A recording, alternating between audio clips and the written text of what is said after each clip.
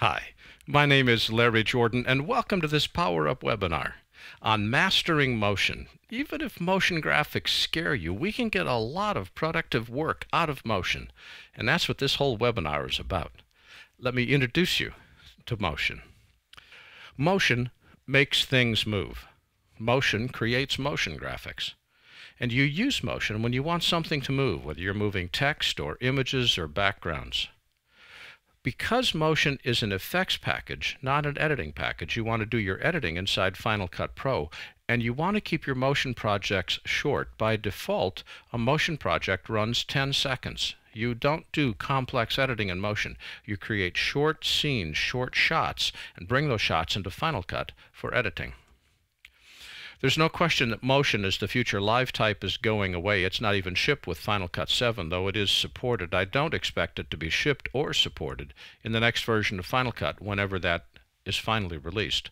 Apple has made clear that motion is the future of motion graphics as part of Final Cut Studio.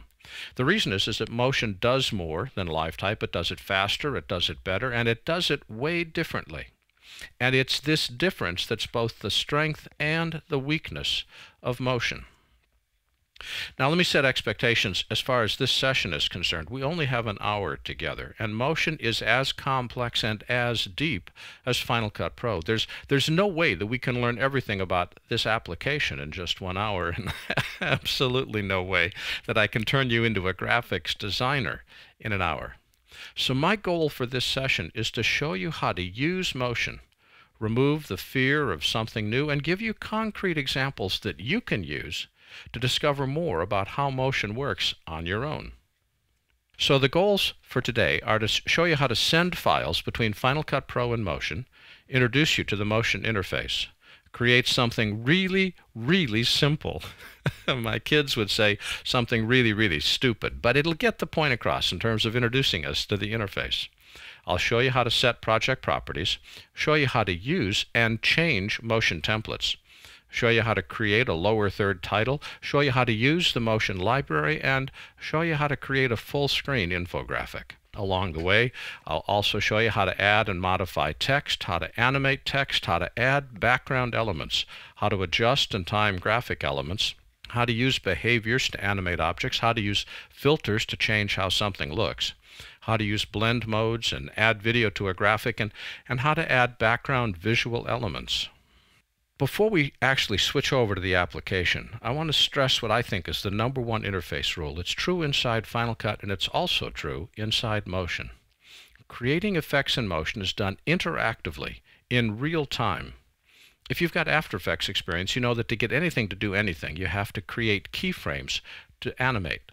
With Motion, you only set keyframes when you're forced. Most of the time, you'll never set keyframes. Instead, you'll use behaviors. When in doubt, press the spacebar to play your motion sequence and tweak it.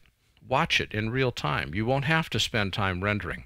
Motion takes advantage of the power of your computer and your graphics card, and it does all of its magic in real time.